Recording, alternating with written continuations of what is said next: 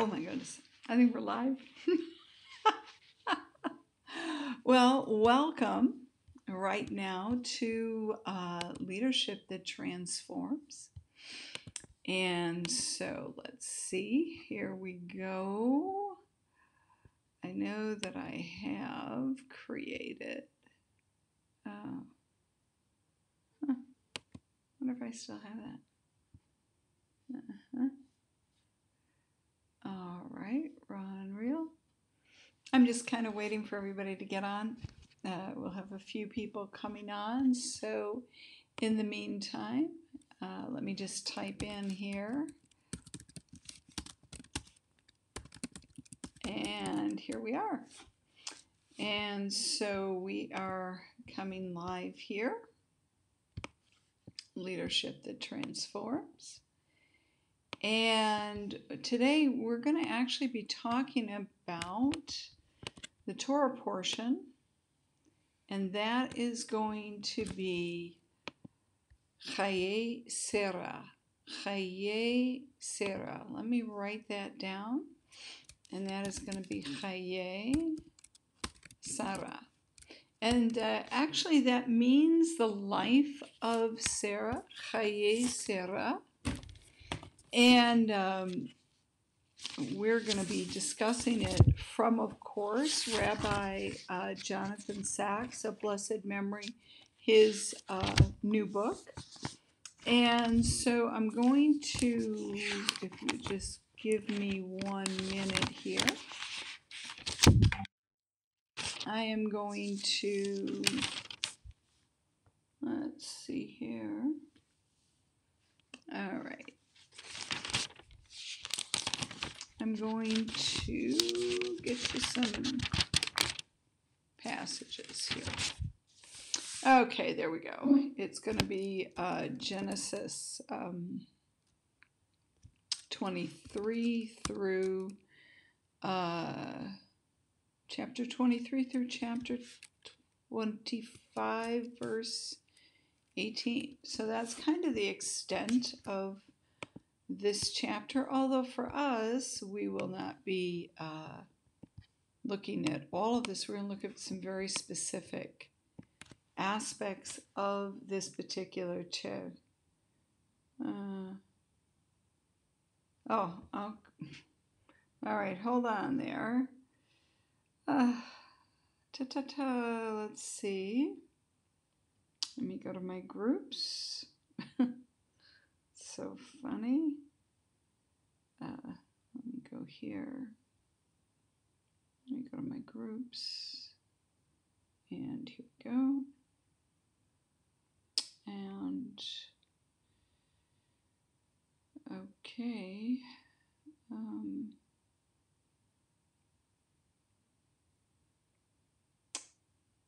right. I should have a way to get people in. Membership pending. Let's see what I got here.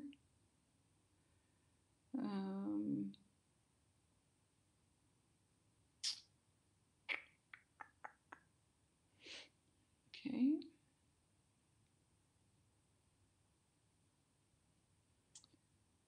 Okay. All right. Hold on a minute. While everybody's here, let me go over here into Facebook. And let me see, because I have somebody who wants to come in. Oh, I have to tell you, everybody, this is for me. The changes that have, there we go. Beth, you are now approved. All right, there we go. Beth is in. Okay, so if you want to turn, we're going to get started.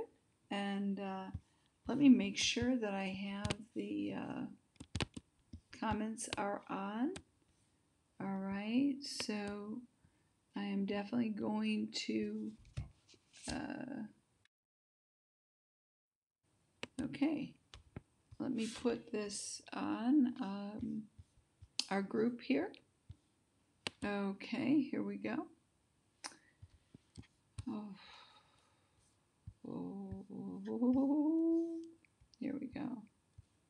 I believe. That's right. And let me go into the comments section. Here is the link for comments. I believe.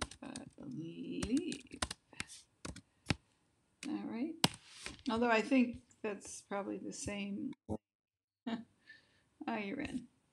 Okay, we should be having comments. Yay! Hey, Beth. Hi, everybody. Great to see you. Look at that. We can put your comments right here. There you are, Beth. Good to see you. And it is just so wonderful to have everybody. Denise gave us a like. So, all right, we're going to get started straight away. So this is our fourth week. We're dealing with the Torah portion, Chayei Sarah. Just to give you an overview of this portion, by the way, this portion deals with the death of Sarah. And it's an extremely interesting portion because of some of the things we're going to be talking about in just a minute. Dealing with the promises and what it actually takes to bring a promise to pass. And for many of you that, excuse me, just 1 minute. You know, when you're on screen, you're looking this way. I hate to interrupt myself, but all of a sudden you see these hairs that are sticking up and you're like, oh, I got to fix that. All right. So we're going to deal with how God actually brings a promise to pass, which I think many people will find to be quite shocking, unlike and completely erroneous to what they've understood for many, many years. People have been told, just pray, pray, pray, pray, pray, and in time, in due time, God will bring it to pass. However, there's another component, and that component is you. And so we're going to talk about that because a lot of people question, they feel horrible. Why hasn't God answered my prayers? Why hasn't He brought promises together for me? Well, we're going to take a look at Abraham and we're going to talk about that. Now, in addition to that, this is the chapter that's all about Abraham sending Eliezer to get a wife for Yitzchak, which is Rebecca.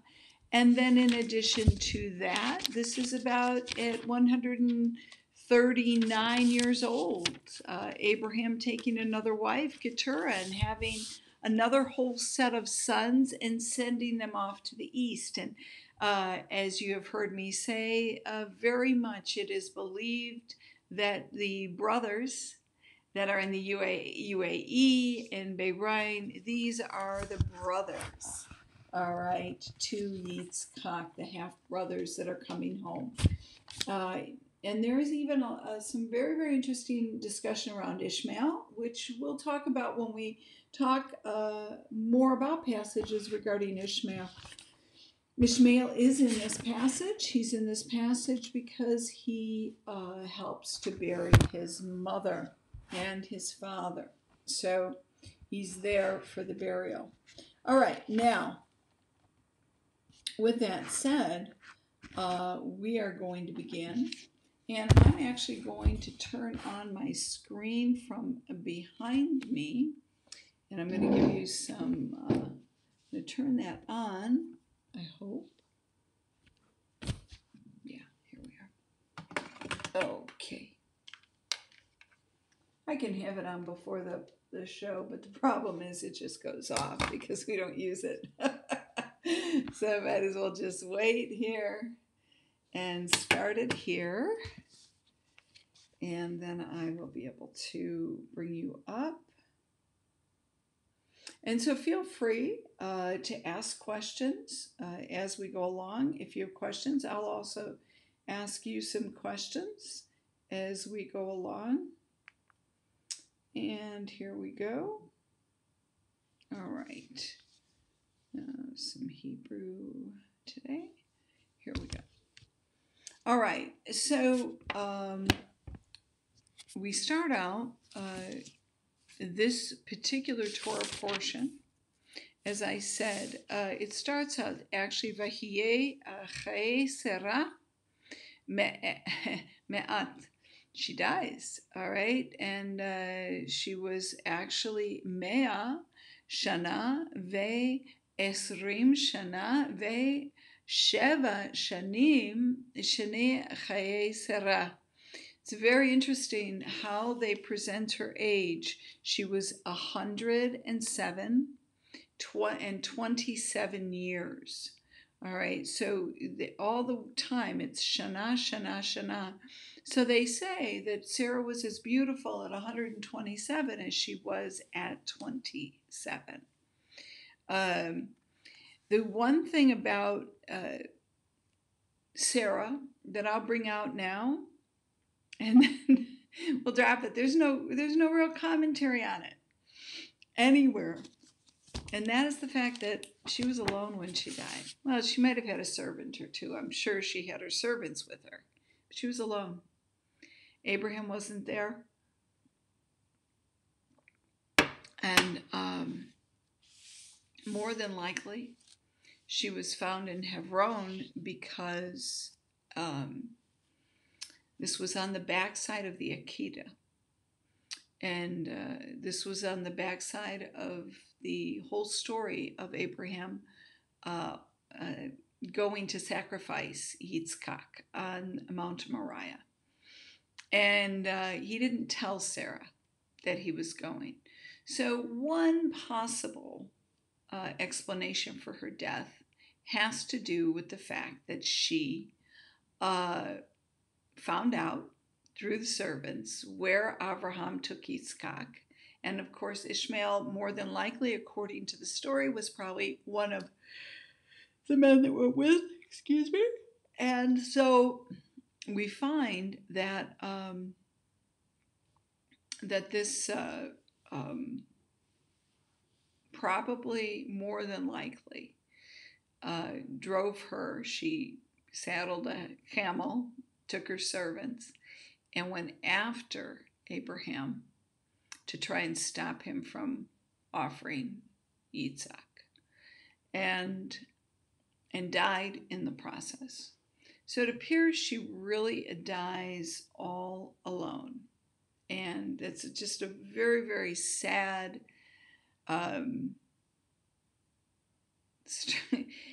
she has so many issues with Abraham through the years. Even though she was a very faithful companion, she has a lot of issues. And, he very often just puts her in very, very awkward positions. And so she finally has a son with him that is a covenant son. Excuse me. I'm sorry that I'm yawning.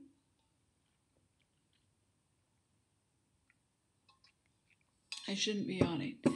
Sometimes that happens when I don't breathe enough. So we really see that her life, all of the greatness of her life, was done alone. And she died alone. No matter how you look at it, she really died alone. She died in Hebron. There was no land there. Now, there's another side of it. So there's that possibility. The other possibility is that Abraham was a very wealthy man, and he had a home in Hebron. So they have found Abraham's palace.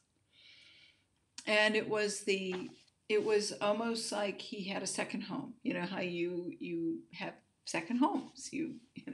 And especially if you live in a cold area, you have a second home. Well, Hebron was a huge trading area, and it was in very close proximity to Jerusalem. So he had a palace there. And a lot of people think Abraham just lived in some tents with a bunch of animals. Abraham was considered to be the wealthiest man in all of Canaan. This man was not just a stranger sojourning through the land as a beggar. He was extremely wealthy, and God blessed him. He blessed him in segments and periods of time, and you see this. The scriptures allude to these blessings. And so by the time he gets to 137 years old, and that's how old he was when Sarah died. She was 127, he was 137. By the time he gets to this point in time of his life, he has established a huge commerce trade, commercial trade, and businesses and e-commerce. That's not e-commerce like internet commerce, all right? That's e-commerce like economic commerce for Abraham, right? Eternal commerce. Abraham has kind of established all that, but he has this palace which they have discovered, and so she could have been there, and they could have started their journey from the point of Hebron. Even though they didn't own any land, he could have had his home there, and in addition to that, that would have been a closer journey for him and Yitzhak. And when she heard about it, she could have died right there, alone, but she was already there. So, I mean, these are some of the possibilities, but the scripture doesn't say, so we're not exactly sure. All right. So now coming to our lesson in leadership by Rabbi Sacks of blessed memory. For those of you that aren't familiar, Rabbi Sacks passed away. It would be 2 Shabbats ago. And we were already devoting these Torah teachings to him every week in honor of his name. And now, of course, we are continuing to devote them in honor of his name. So, great man, and I'm going to go through this, and I will highlight some of the terms and words we're just going to talk about. He quotes from a British newspaper, The Times. They interviewed a prominent member of the Jewish community and a member of the House of Lords. And for all practical purposes, we're going to call him Lord X. And on his 92nd birthday, the interviewer said, most people, when they reach their 92nd birthday, start thinking about slowing down. You seem to be speeding up. What is it? And the Lord X, he replies and he says, when you get to be 92, you start to see the door begin to close. And I have so much to do before the door closes that the older I get, the harder I work. And, I think about this too in exactly the same way. I think the older I get, the more I realize how much I want to accomplish before Hashem takes me from this earth. And that means I don't want to slow down. I want to speed up. I mean, I think at the most retiring I want to do is probably for a few weeks a year to go on a cruise or take a nice vacation somewhere. And that truly is about it. I don't have any desire to stop teaching Torah or to, to move forward. Yes. Okay. Scroll down, Janie. Or just scroll down or hit the link. Okay. Janie is trying to get on. So, all right. So anyways, this gentleman, I can totally relate to that. And the reason that the story is even brought in is because this is Abraham. You do not see Abraham slowing down at all. Now we understand that he had all of his faculties. He had a lot of strength, just like Moshe Rabbeinu, just like Chalav. You know, when you look, it says he was as strong. And when he says, God, you know, give me my mountain, right? And he was in his 80s. And he was as strong as he was. His strength was not abated. Moshe Rabbeinu, his strength was not abated. After all of this, he went into Egypt at the age of 80. All right. And that also takes us to something that is really hinted at. And there are two ways to look at life when we get older. And the Torah looks at age and aging very differently than society looks at age and aging. The Torah looks at age and aging as coming into your destiny. We think, oh my God, by the time I reach 80, half my life is over. I mean, I'm like, or even all my life is over. Like, I'm just going to be in a rocking chair. Well, you need to just get your act together. I apologize for what I'm about to say, but you need to start eating right. You need to get your act together. You don't need to be living with arthritis. You don't need to be living with all these autoimmune diseases. I hate to say it, but it's not that I don't have sympathy and I don't care. Of course I do. I've created entire courses on how to live healthy. I want to live healthier because I want to live. But I am tired of people's excuses for being not able to move when they reach 60 and 65. They look like they're 100. And I'm like, what is your problem? I don't have any empathy for this. You know, you have created a monster. You don't need to be like this. Your life is not over at 60. It's not over at 70. It's not over. I look at my father, he's 81. And my dad can run circles around 90% of all my friends that are my age. Why is that? Because he lives life and he takes care of himself. He does his exercises every day. They eat well and they enjoy food, but they eat well. They take care of their bodies. My mother does. My father does. All right? And they go, go, go. And I expect my dad to live to about 120. I really do. I expect it because of the way they take care of themselves. Then if your body is falling apart, you need to take action because you don't need to be like that at 60. I'm actually shocked at people that are falling apart at the age of 60. And it's a diet, it's lack of exercise, it's lack of, and in fact, it's interesting that Diane's not on right now, but she'll be listening to this. And let me just see. Okay.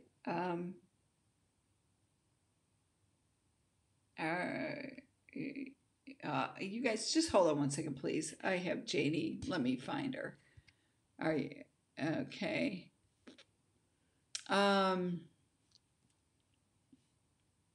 Okay. Are you a member? All right. Let's see. Yeah, it's right here. Member and Janie. Just look at the live with the I'm holding I am holding a coffee cup. Okay. All right, back we go. Come back to you. Sorry about that. I have one, Janie. She's been texting me several times today, so I don't want to leave her out. All right, everybody. So, you know, you got to take care of yourself. And you have to, and that is the next part. I think it's coming across and so clear in this Torah portion regarding Abraham and Sarah that you have more to live for than yourself. And this, I think, is the next part that you want to really, really consider, that your life is has a much greater purpose than just looking at retirement. All right, you have a purpose, you have a destiny, and so you need to be working towards that. And if anything happens, if you can retire at 65, and a lot of people aren't even going to be able to do that these days because society in America has made it very difficult for people to have the nest egg that they need to retire. However, they can slow down. And when you get to the age of 65 and you're looking at retirement, or you're looking at slowing down, what are you really looking at? What are you going to be doing? Where are you going to be going? And you really need to consider these things. And so, oh, okay. Okay, JD, good. All right. So, so this is really coming across with Abraham in this Torah portion. And that is the fact that he's not done. In fact, after he mourns the death of Sarah, what does Abraham do? Abraham actually goes into elaborate negotiations with the community of Het. And these are the Hittites. They are the ones that own the land in Hebron. This is Kiryat Arba.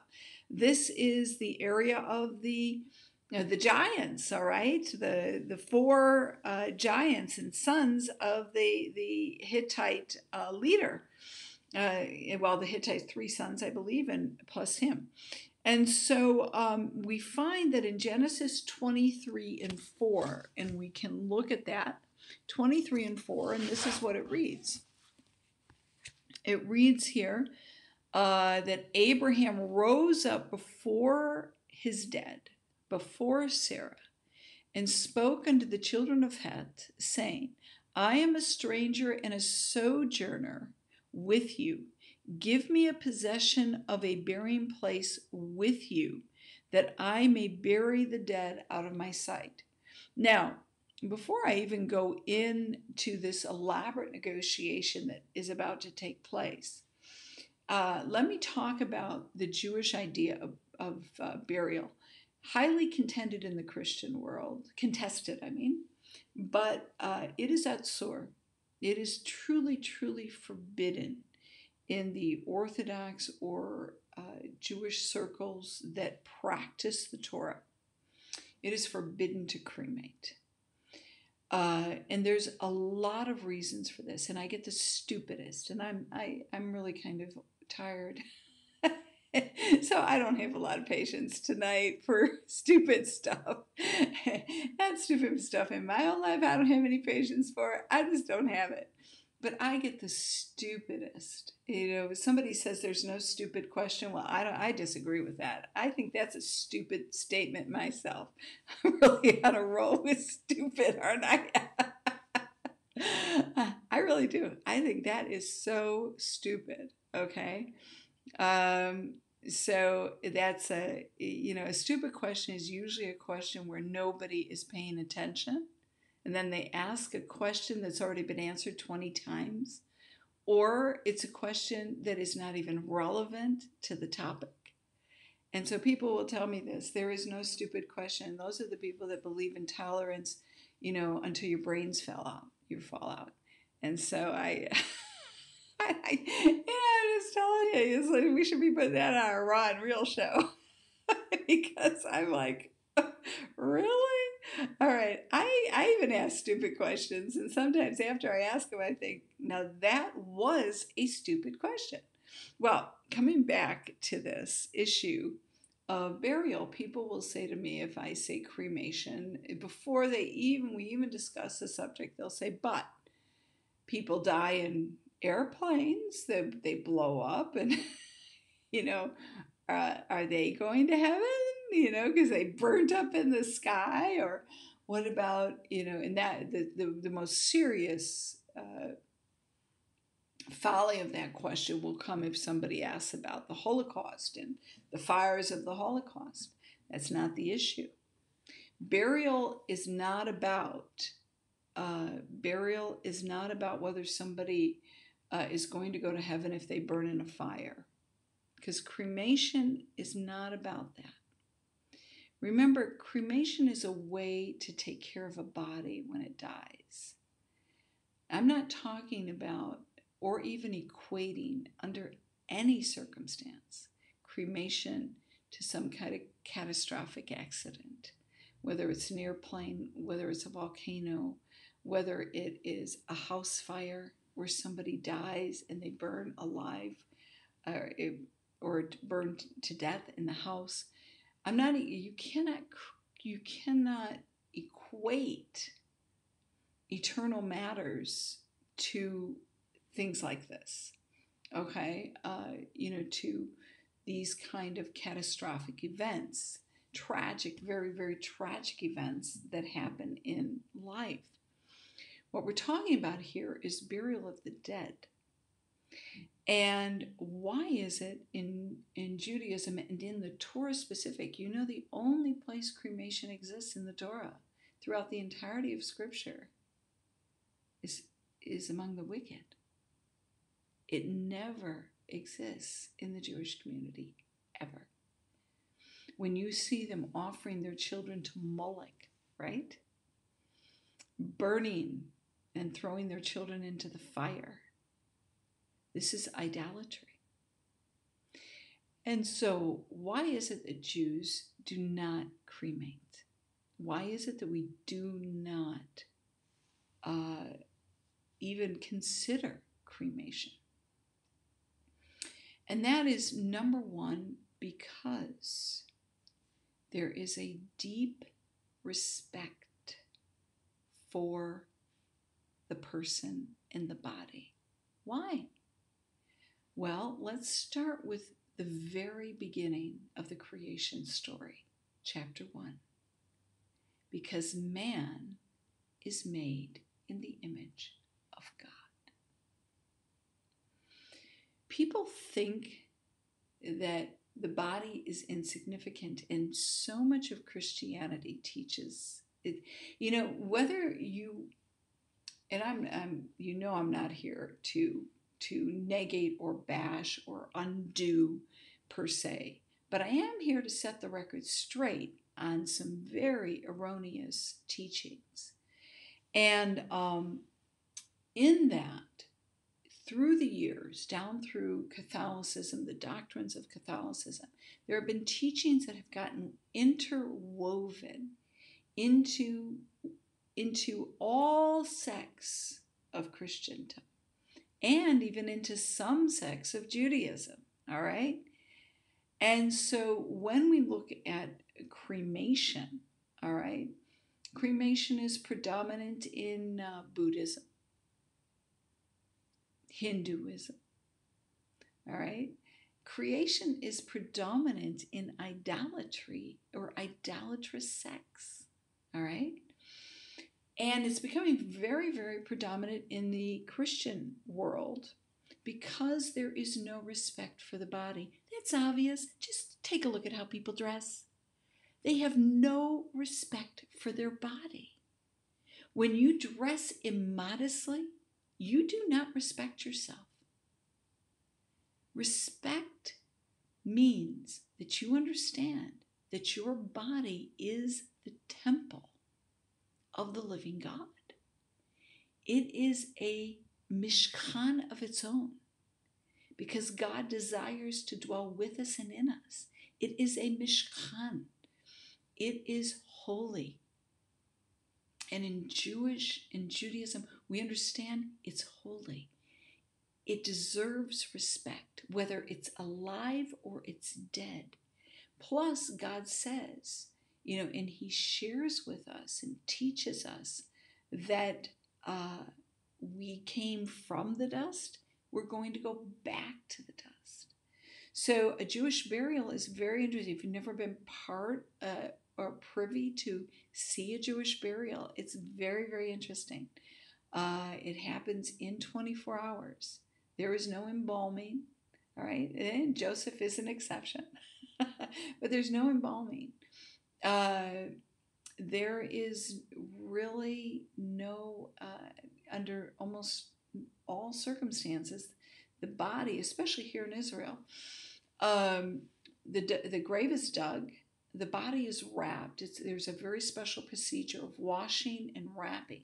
It's wrapped in white, it's wrapped in its tallis, and hold on, folks. We don't need YouTube behind us here. Okay. I'll turn it back on if I write stuff. So, and then the body is put down to the ground, on the ground.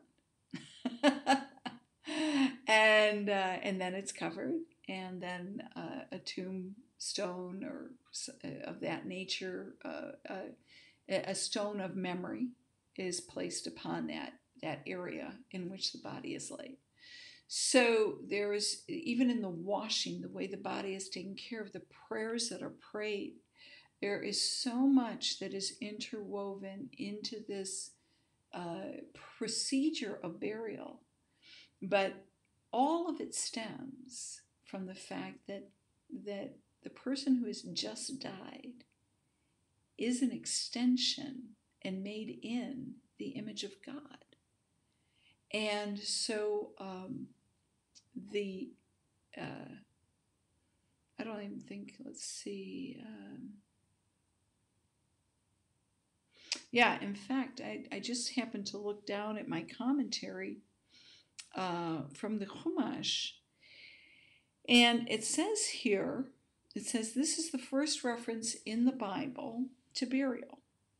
And the reverential concern with the patriarch shows to give honorable sepulcher to his dead has been a distinguishing feature among his descendants. Met mitzvah. Met has to do with caring for the dead, right? Care of the unburied body of a friendless man takes precedence over all other commandments. Burial is the Jewish method of disposal of the dead. And there's in Tacitus, his historical verse, history, verse 5, remarked upon the fact that Jews buried their dead instead of burning them. Cremation has always been repugnant to Jewish feeling and is at total variance with the law and custom of Israel.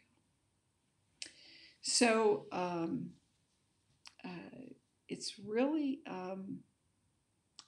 remarkable, the traditions that exist within Judaism, within Jewish culture, that are consistently in the category of Kedushim, holiness. And so this is where we begin. And so Abraham goes to immense lengths to make sure that his wife is going to have a proper burial. Now, what he begins to do now is he enters into this incredible negotiation with the Hittites. Now, the word Heth, by the way, and the root of it really has to do with deception, deceit, defrauding, so there's this whole line that runs underneath any of the Ite nations, right? Well, with that said, it's interesting to watch the negotiation that's going on here. So let's just kind of read over it very quickly. And it says here, verse 5, and the children of Heth answered Abraham, saying unto him, hear us, my Lord. Thou art a mighty prince among us. In the choice of our sepulchres bury the dead. None of us shall withhold from thee his sepulchre, but that thou mayest bury the dead. And Abraham rose up and he bowed down to the people of the land, even to the children of Heth. And he spoke with them, saying, If it be your mind that I should bury my dead out of my sight, hear me, and entreat for me to Ephron the son of Zohar, that he may give me the cave of Machpelah, which he has, which is in the end of the field. For the full price, let him give it to me in the midst of you for a possession of a burying place. Now Ephron was sitting in the midst of the children of Heth. Now, where is this taking place? This is actually at the gate of the city of Hebron. This is where all the judges, where everything takes place, right in the gate of the city. So everybody's gathered there, and Abraham is negotiating right there. And so Ephron was sitting in the midst of the children of Heth. Ephron, the Hittite, answered Ephron in the hearing of the children of Heth. And he said, even of all that went in at the gate of the city, saying, Nay, my lord, hear me, the field give I thee, and the cave that is therein, I give it to thee. In the presence of the sons of my people give it I to thee, bury thy dead. And Abraham bows down before the people of the land, and he spoke unto Ephron in the hearing of all the people. This thing was not done in a corner. And it says, But if you will, I pray, hear me. I will give the price of the field, take it of me, and I will bury my dead there. And Ephron answered Abraham, saying, My Lord, hearken unto me, a piece of land worth 400 shekels of silver. What is that between me and you? Bury your dead. And Abraham hearkened unto Ephron, and Abraham weighed to Ephron the silver, which he had named in the hearing of the children of Heth, 400 shekels of silver. Current money with the merchant. Now, it is said that 400 shekels was about 300 shekels more than the land was worth. All right? So he was paying highly inflated prices. All right. So the field of Ephron, which was in Machpelah, all right, which was before Mamre, the field of the cave, all right, which was therein, and all the trees that were there, all the border, everything that was around it, were made sure unto Abraham for a possession in the presence of the children of Heth, before all that went into the gate of the city. And after this, Abraham buried Sarah his wife in the cave of the field of Machpelah before Mamre, the same as Hebron in the land of Canaan. And the field and the cave that is therein were made sure unto Abraham for a possession of a burying place by the children of Heth. So this is a huge undertaking, but there was so much more involved here than meets the eye. First of all, it teaches you a lot about Middle Eastern negotiations. All right. People think just like in America, okay, buy and sell. It never works that way. Even here, it actually is a back and forth exchange. And in the end, Abraham was doing something very, very important, and in purchasing that land. So we find that Heth is going to offer it, but this is the way they also negotiated, as I just said. All right? So he could have buried Sarah anywhere, but he was determined to bury her in this place. Now, I'm going to read to you the commentary here. The purchase of the cave of Machpelah is evidently a highly significant event because it is recorded in great detail and highly legal terminology, not just here, but 3 times subsequently in Genesis. So it is in 23:17, which is what we just read, 25:9, 49:30, and 50:13. In each one of these places in Genesis, this story is reiterated. And, we've said it before, but anytime you see something in a lot of detail in the scripture, because it just doesn't exist for most situations, legal, and if you see that it is repeated, okay, you need to take note, because there is a real, not only an understanding there, but there are principles. There are things God is wanting to reveal.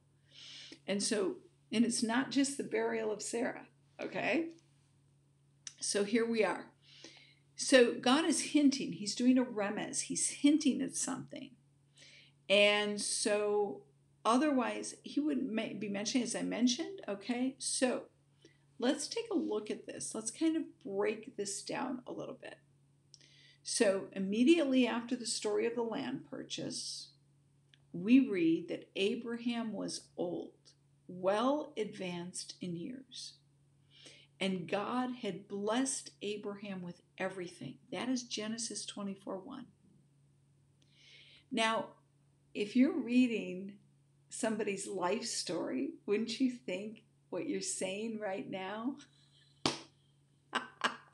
is like writing his eulogy, like the end of his days? And yet it was not. So here, even though this sounds like it's the end of Abraham's life, we find that he actually steps into a new course of action. This is a transition for Abraham. He begins to launch a brand new initiative. So he goes to Eliezer and says, okay, let's go find Isaac a wife. All right. So interesting that instead of, saying, okay, it's all over, Sarah's gone, Abraham gets to work. What is Abraham doing? Well, let's go on. So Abraham gets to work, and he actually says, Isaac, is about 37 right now, and Abraham's not going to leave anything to chance. He puts in motion a promise. The promise was not only for a son, but it was for sons. Now, he cannot have a progeny if Isaac is not married. So he's actually putting in part 2 of the promise God gave him about being the father of many nations, about being the father of many sons, and the father of the covenant. The covenant is going to have to be passed down. And if he does not have grandchildren, he's not going to have it, because it wasn't coming through Ishmael. It wasn't coming through these half sons. It was coming through Yitzchak. And so here, he now puts in motion everything that needs to take place to get Isaac a wife. And so he understands that for Isaac to have the right wife, he's going to have to send Eliezer back to the family that was in Tehran. I believe that was it. Haran is where they died, so in that area. Okay. And so with the purchase of the field, this course of events is described in more detail than almost any other story in the Torah. So we have a tremendous amount of deal about the Machpelah cave. We're going to come back to that in a minute. But when it comes to Isaac's bride, I mean immense details. All right, every conversation is recorded.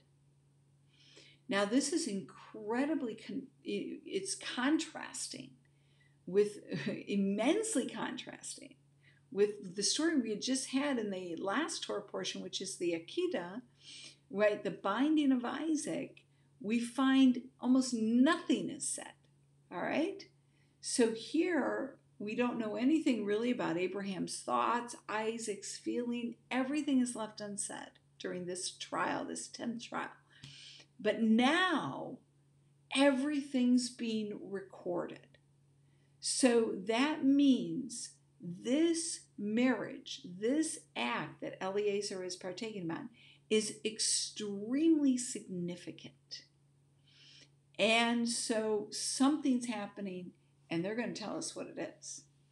So we find that throughout the story of Abraham and Sarah, God keeps promising them two things. Number one, children. Number two, a land. I get very, very emotional over this. I think I've cried like, I don't know, 10 times in reading this whole thing. I mean, or at least, tears well up in my eyes. Because here, all right, it says that God tells Abraham, he says, I want you to rise, I want you to get up, and I want you to walk through the land. I want you to go through it, its lengths, its breadths, because I'm going to give it to you. That was early on when he came to Canaan.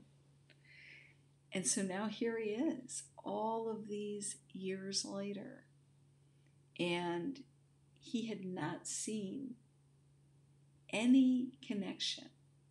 He had walked through the land. He had prayed for the land. He had engaged in the land. He had really been a father to the stranger in the land. He had taught monotheism in the land. And yet, he didn't own any of the land until now. So this particular promise about and command to go through the land and the promise of the land itself is repeated no less than 7 times in Genesis. Then the promise of children is repeated no less than 4 times. So God has promised Abraham that he's going to be great forever, right? And that his descendants were going to become a great nation. And they were going to be as many as the dust of the earth and the stars of the sky. And he will be a father of not only one nation, but also many. One covenant nation and then many nations. So those are basically the 4 major promises that were attached to children. So when Sarah dies, think about this. Abraham doesn't have 1 inch of land that he can call his own. He has only 1 child, and Isaac's not even married, as I just mentioned. So neither of these promises have been fulfilled. One of them has been started, and that's Isaac, right? But not fulfilled. And so now what we're seeing is the details of the fulfillment of promise. You are looking at how God takes note when he's going to fulfill a promise. Now, the next thing you're going to note here is the fact that also a moral, we talk about the moral of the story is, but there is a moral to this story. And this is not just a fable. There's a moral here. In fact, the Torah slows down.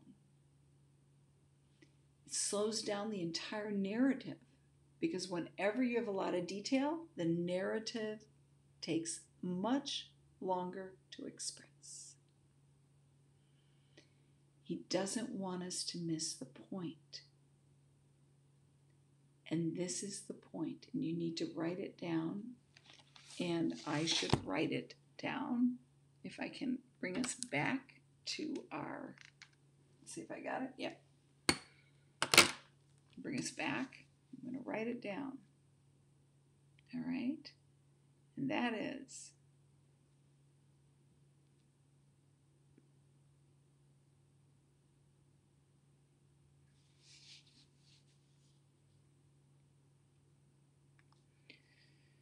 come.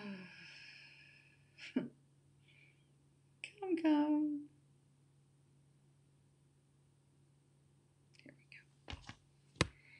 And the moral of the story, and what God wants to portray in this story, is that God, let me just take it, put it in black. God promises,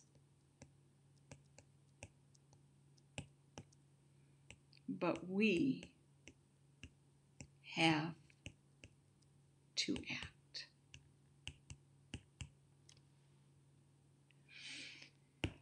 That is truly what God is bringing about. Abraham had to act. It wasn't just going to happen. I walked through and recorded several major promises that God had given to me in my life. And I took note of my part of those promises.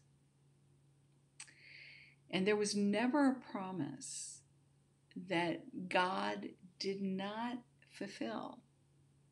And many promises I still have outstanding. But there's never been a promise where I didn't have to act. And so I may share one or two of those, but let me just move forward, and naturally they'll come out. But this, God promises, but we have to act. Take a look at what Abraham did. He bought the Machpelah cave. That was the first piece of land he purchased in the land. He bought it. He had a contract for it. And he bought the whole thing so future generations could be buried there and something could be built in that area. And so the likelihood of him building his palace after he bought the land on that particular area of land is huge, all right, prior to. However, there are speculations on both sides. Now, the next thing is God also gave him Yitzhak, but there wouldn't be children, as I just mentioned, unless Abraham acted. Because Isaac could not marry a Canaanite woman. He couldn't marry a woman of the land. So, to ensure those two promises were going to be fulfilled, Abraham acted. And so this was, all right, then this is the reason we have Jewish grandchildren today. And we have many nations that are, partaking in the blessings of Abraham. Now, I want to read this phrase to you, and this is from Rabbi Sachs. And this is, despite all of the promises, God does not and will not do it alone. By the very act of self-limitation, and that is going to be the very next thing that I will discuss after I read this to you, and that is tzimtzum. It's a term in Judaism. It's called by the very act of self-limitation through which he creates, that's God. God creates the space for human freedom. He gives us responsibility, and only by exercising it do we reach our full stature as human beings. God saved Noah from the flood, but Noah had to make the ark. He gave the land of Israel to the people of Israel, but they had to fight the battles. God gives us the strength to act, but we have to do the deed. What changes the world, what fulfills our destiny, is not what God does for us, but what we do for God. So, before I even go any further with that, I want to talk about this concept of tzimtzum. It's powerful. And it has to do with something by Rabbi Luria hundreds of years ago. He came up with, I hope it's hundreds of years ago. See, when Rabbi Luria, hold on a minute, just double check his date of his Rabbi Luria.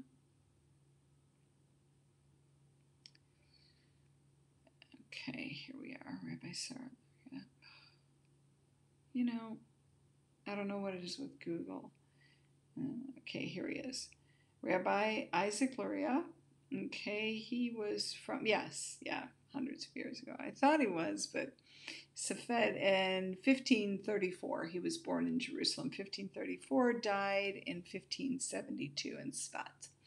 All right, so he talks about this concept, or creates this concept of tzimtzum. And I'm going to explain it in the way that it resonates with me, because it's a little bit complicated. But I'm going to explain it in this way, that God is, first of all, there's two things about God we know. He's pure light. We know that he's omniscient. He's also omnipresent. He's everywhere. All right? That's what we know about God. So we also know that God can do anything he wants, anywhere. He has the capacity, even with his kingdom and the angelic kingdom, to do whatever he promises without us. However, he doesn't. And so the only way that God, or not the only way, again, this is a observation. All right. Although Luria created a whole doctrine, a whole teaching on this. It's brilliant. It's really brilliant.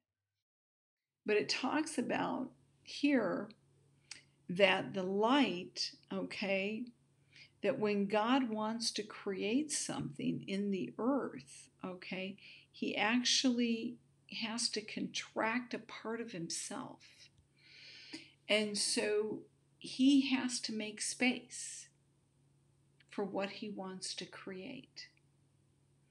And so when he brings forth a promise and he puts it into your life, he actually has to contract a part of himself to give you the space and the freedom to actually act on the promise.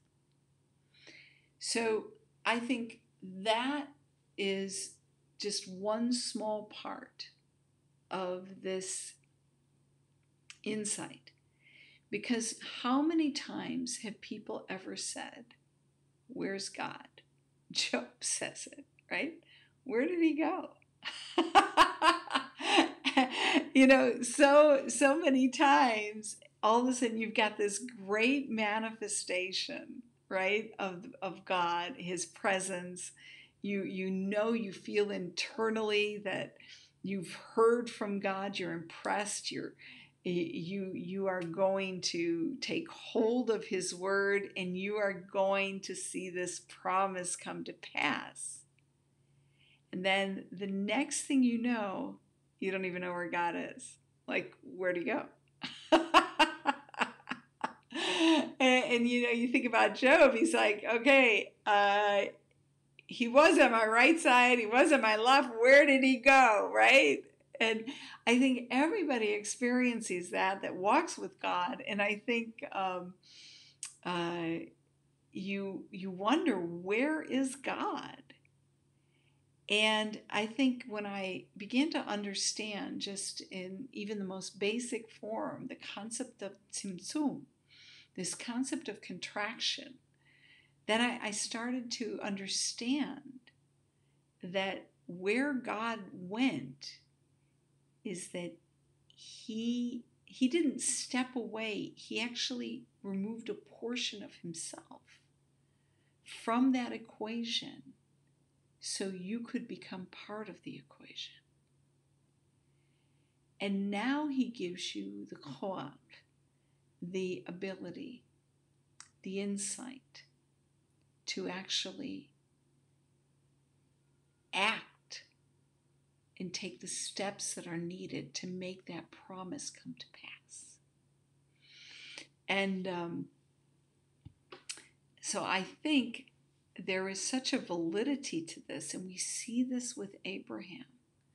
We really see it in several moments with Abraham where God, especially in the binding of Isaac, God asks of Abraham very specific things. And then all of a sudden, God really withdraws Himself, and Abraham has to act. And so here again, we see this partnership so clear between Abraham and God, between the promise and the fulfillment, that without us or without you, the promise can't be fulfilled. That's your promise. This was Abraham's promise. And if he did not act, what if he just turned it over to Heth? What if he just buried Sarah anywhere? We never would have had a land. We never would have seen the fullness of this promise for the land of Israel. And so what if he didn't send Eliezer to get a wife? We never would have had children and a Jewish nation and covenants that extend to the whole world so that the glory of God can be manifest. So Abraham acts, and he takes, once again, the leadership role necessary for creating the conditions through which God's purposes can be fulfilled. That statement alone, when it comes to leadership that transforms, leaders, all right? And again, when you think of leaders, you might think the President of the United States, but if you're a father right now or a mother, you're leading your children. You are leaders. And leaders, all right, they take the responsibility, and that is the word, to create conditions. So they have to create the conditions through which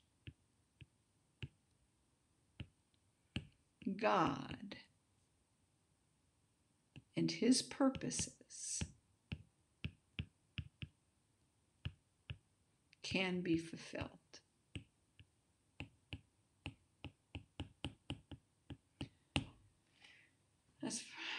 really sloppy writing, isn't it? But this is leaders take responsibility to create the conditions through which God and his purposes can be fulfilled. They are not passive, but active, even in old age. Like Abraham, and in our Torah portion, Chayei Sarah, indeed, the chapter immediately following the story of finding a wife for Isaac, to our surprise, we read that after Sarah's death, Abraham takes another wife and has 8 more children. It is kind of shocking. I always just like marvel.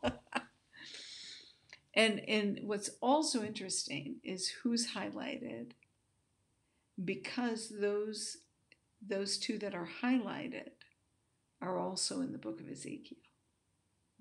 So they're playing a huge role on behalf of Israel in the end of days. So it says here, whatever else this tells us, and there are many interpretations, the most likely is that it explains how Abraham becomes the father of many nations. It certainly conveys the point that Abraham stayed young the way Moses stayed young. His eyes were undimmed and his natural energy unabated. Deuteronomy 34:7. Though action takes energy, it also gives energy. Now that's just such a powerful point. Action takes energy. But actually, it gives energy, which in turn allows us to make or take action. So it's very synergistic. And so the contrast here between Noah in his old age and Abraham in his old age is stark. Abraham declined in his old age. Abraham fulfills promise in his old age. And so I'll read the closing of Rabbi Sachs here. Perhaps, though, the most important point of this parasha is that large promises, a land, countless children, become real through small beginnings. Leaders begin with an envisioned future, but they also know that there is a long journey between here and there. We can only reach it one act at a time, one day at a time. There is no miraculous shortcut, and if there were, it wouldn't help. To use a shortcut would culminate in an achievement like Jonah's gourd, which grew overnight and then died overnight. Abraham acquired only a single field and had just one son who would continue the covenant. Yet he did not complain, and he died serene and satisfied. Because he had begun, because he had left future generations something on which to build. All great change is the work of more than one generation, and none of us will live to see the full fruit of our endeavors. Leaders see the destination, begin the journey, and leave behind them those who will continue it. That is enough to endow a life with immortality. And that is our lesson this week on Parshat Chayei Sarah, lessons in leadership. And I think our greatest takeaway really is the importance of responsibility, of taking action, and that is God promises, but we must act. So, do we have any questions? I don't know. Anybody's still there? I think Beth. All right, stopped off for a minute. My grandmother was strongly against cremation. So sorry. Yeah. Yeah. I've had to deal with this several times. I've been yelled at. I have, in different settings, just posed the question and really taught from the sources that we have concerning death and burial. And people come back to me and they'll use the excuse of money. It's very expensive to bury. And that may be the case. However, all right, um, it's like anything in life, all right, you need to prepare for it. You need to think about the things that are important and prepare for them. Don't leave it to chance. Abraham didn't leave it to chance. And I think these are just great takeaways for leaders and great takeaways for life. All right. So, thank you, Denise. Just so you know, your question is excellent. The rabbi is going to answer it. I've already mentioned your question, but he is going to, what he's going to do, all right, is he's going to be talking about that next week, I believe. So we're going to highlight your question next week, okay? All right. All right. So thank you, Janie. And Janie, the one from last week is also here. Okay. And then hopefully by the beginning of the year we'll have this. I do have all this going into into the library, so people will when we're going to be starting a group, and so you'll be able to access it that way as a member. All right, so thank you so much for joining me, and everyone that watches this afterwards, thank you very much, and I will see you next week.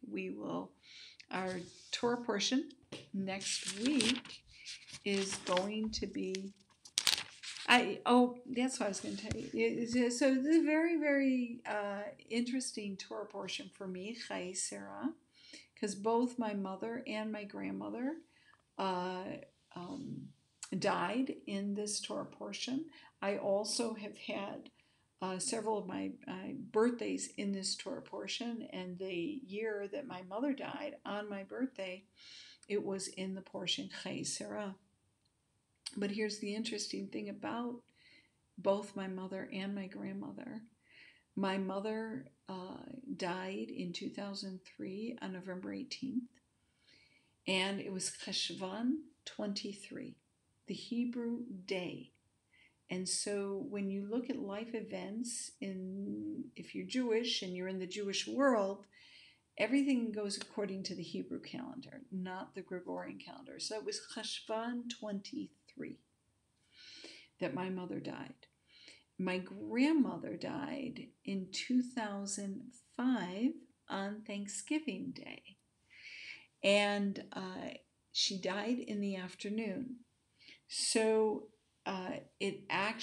she died, and it had already started Cheshvan 23 here in Israel.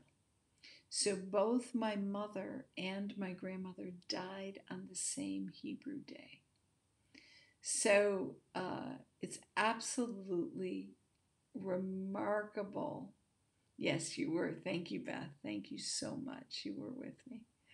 And it was just remarkable that both of them actually died on the same day.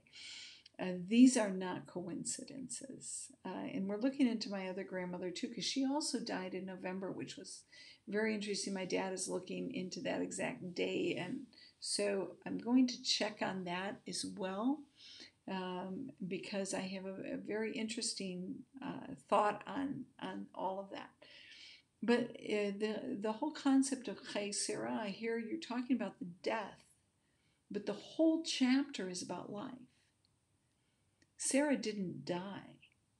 She put in motion, literally, her death put in motion promise.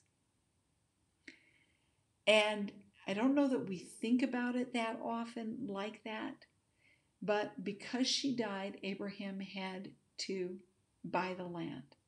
Check. Fulfillment, in the beginning of the fulfillment of the promise God makes for the land. Because she died, Abraham has to replace her for a Yitzchak. And if anybody has a son, if you're a mother and you have a son, the attachment between a mother and son is so strong that it is very difficult for sons to take wives while the mother is still alive. Even though they do, of course they do, that it's difficult. And Abraham knew right away he had to get a wife. So now Rebecca comes, fulfilling promise number 2. And it says he brings Rebecca into the tent and he is comforted after the death of his mother. So now both promises are put in motion, and they are the very first portions of these are fulfilled because Sarah dies. And that's why it's Chaye Sarah, the life of Sarah, not the death of Sarah, because literally she brings life to the promise through her death. And so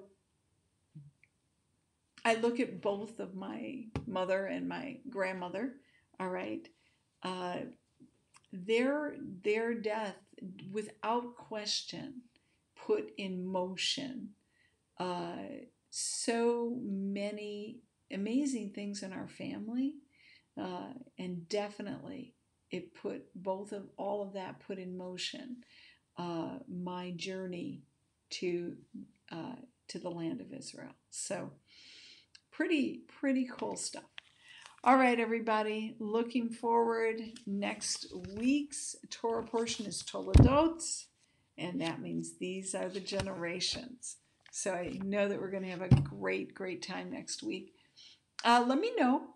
I know it's just a few of you at this point, but several people do rewatch this. Let me know if you like this time. I'm going to try to move it to Saturday nights, but I find that it's a little difficult. So there you are. How's it going with the family?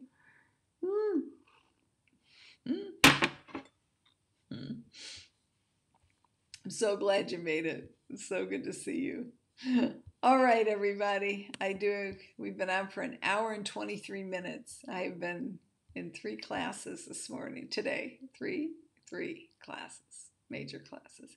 The Enoam class tonight was amazing. So I'll be putting the link of, I'll be putting the link from the Enoam in here, in Leadership That Transforms. And I'll also be putting a Coffee with Kim. It was so phenomenal tonight, and that was the discussion of the Shabbat, and really, I believe it was transformative. So I'm really looking forward to next week as well. All right, everybody, it's been awesome, as it always is. All right, love you guys very much, and I will see you throughout the week. All right, everybody, bye-bye. God bless. How do I get out of here? I'm not in Zoom. I'm actually on the eCam. I can never figure out how I get out of here. All right. Finish. Bye.